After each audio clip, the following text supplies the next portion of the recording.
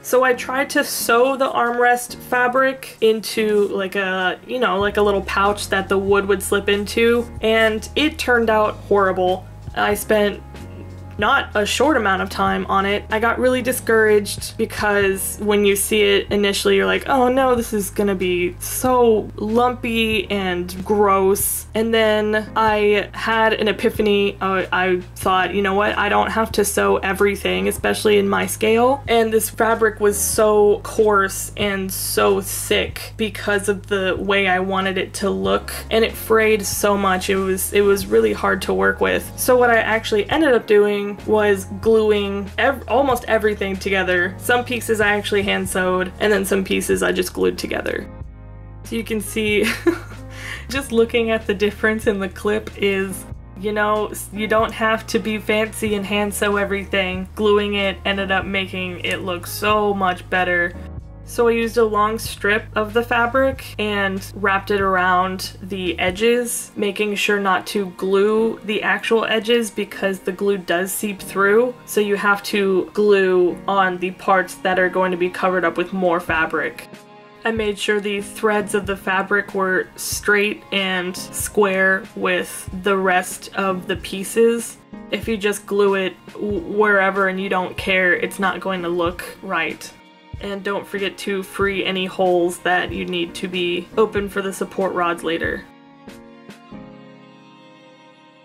I folded 3 sides of the outside of the armrest inward so that I could stuff it with batting.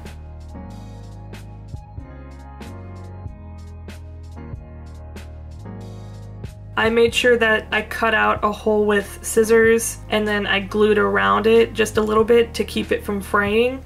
And then I put a flat piece of fabric in the back and cut open where the holes needed to be free.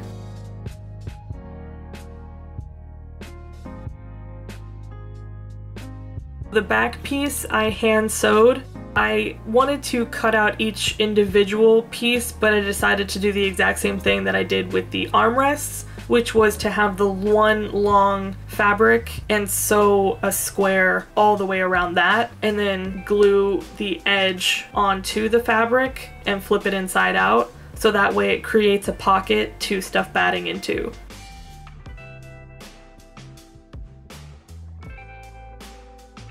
For all these pieces, you need to stuff them really tight, especially with the tufted buttons. When you actually sew them and there's not enough batting, it's gonna look flat and it's not gonna look like it's supposed to.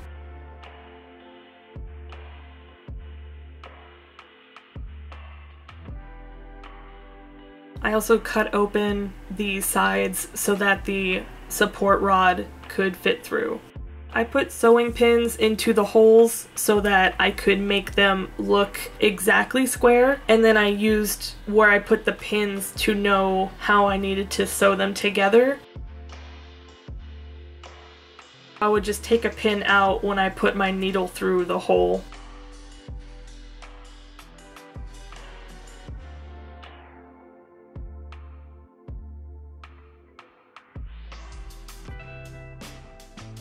Also, I glued the back of the strings, really holding onto it, not giving slack at all. Held it with my hands, let it dry. And that's also what keeps the tufted buttons staying the way that they are, is by gluing the back and making sure that string doesn't move and it doesn't get loose. It looks like a hardcore set of abs.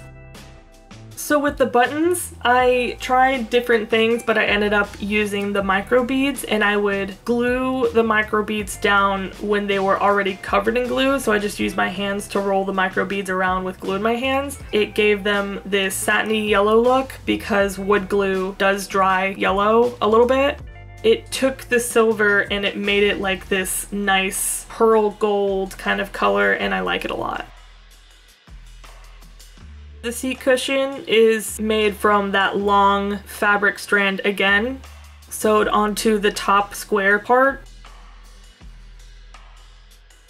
And then I glued the wood on the side, giving a little bit of space at the top for batting, making sure that the slanted piece is on the correct side and not upside down.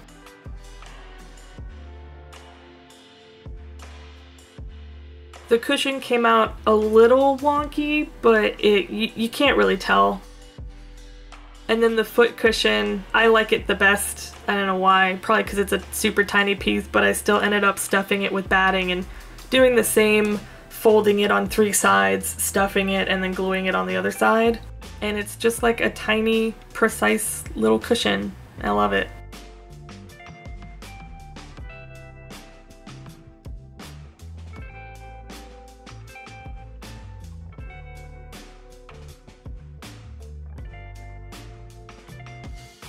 So that second part of the footrest was supposed to fold out, and I was going to have Velcro that would attach it when it came out because that's what some recliners do. But the Velcro I had was so super thick and I didn't put it in the design to make it work better. I could have done a better job on that, but the recliner itself still looks appropriate. It's the only thing that I decided to remove from my original design, and I'm okay with it.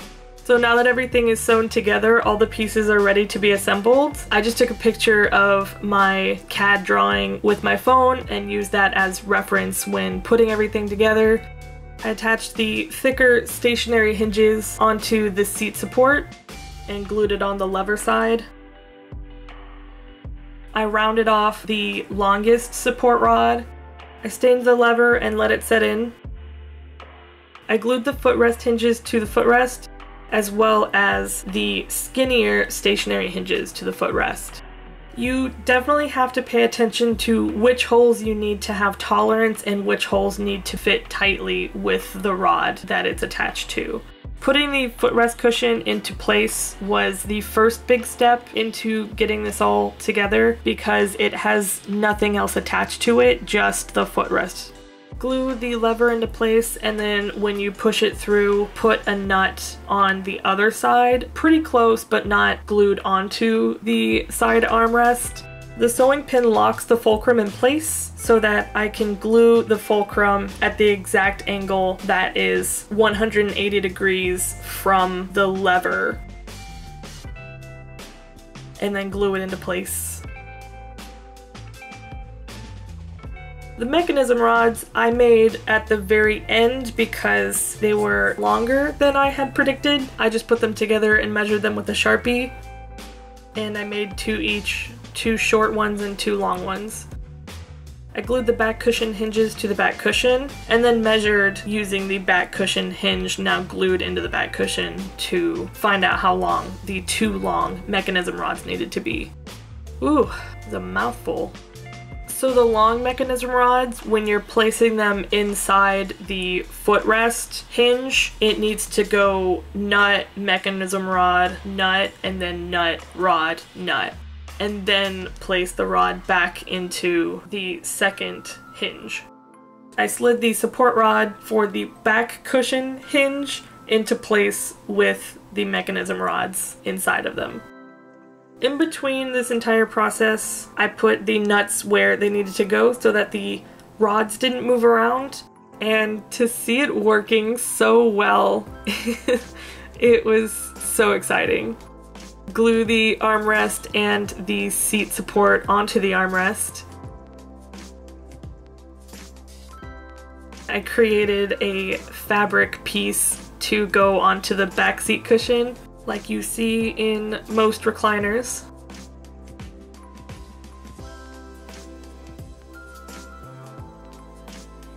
I only glued it on the top half edges and not the bottom half because you want there to be slack when you open and close the recliner. I stain the legs and glue them on, and then I also glued a piece of fabric to the top of the seat support so that the mechanism inside is hidden. I wanted to make those long throw pillows for this recliner, but they weren't coming out as square and crisp as the umbrella pillows. I felt it just looked better without them instead of actually having those pillows that I tried to create. Here is the finished piece. This is one of those projects where I didn't think it was going to turn out well at all, even though I had so much planning done to it. It works and the mechanism is super smooth. I couldn't be happier with it. This is my biggest project so far. I created this all from scratch. I'm pretty proud of myself. I've personally never seen a working recliner miniature anywhere. Again, if you guys would be so kind, please share my video if you feel it's worth sharing. That would mean so much to me. I work really hard on these miniatures and I know I don't post all the time and that really hurts me. Please be sure to go watch Real Life Dollhouse Miniatures Mosaic Dining Set. She's the one who inspired me to make some modern furniture. This working piece is thanks to her. I'll leave links to her channel and video down in the description and also on the cards above. Follow me on Instagram if you want to see miniatures before they're posted on YouTube. I hope you guys enjoyed it. Keep watching to see how small the miniature is to my face. I want to give a shout out to Kamira Sadi on Instagram. He took inspiration from my Japanese garden and made his own and even added a really cool gazebo. Kamir, it looks amazing and I love the color scheme. It's so vibrant and beautiful. This video is a little different because it's not really a tutorial, but it is. I didn't write anything down before I did the script. I just kind of paused the video and said the things that I wanted to say about those specific parts. So if you guys really like the organic feel of my voice versus like the scripted, I put everything down, measurements and names of things and all that stuff. Please let me know what you like more or if you want me to combine them a little bit. I'm trying to do things a little differently, whether it's editing my video the way that you want or being a little bit more peppy, and I do a lot of hand gestures, and I don't know if you guys want to see my face in videos, but if you do want to see my face, I'm just gonna give you like a lot of polls. Please let me know, where's it gonna be? This way. Please let me know up in the poll if you would like to see my face more. Here's the chair. That's what it looks like. And up to my face. Let me know if this actually turned out smaller than you thought when you get to see it next to my face. It's a little longer than 2 inches. So thank you guys for watching. I hope you enjoyed the video. Have a great day. I'll see you in the next video. Oh Jesus.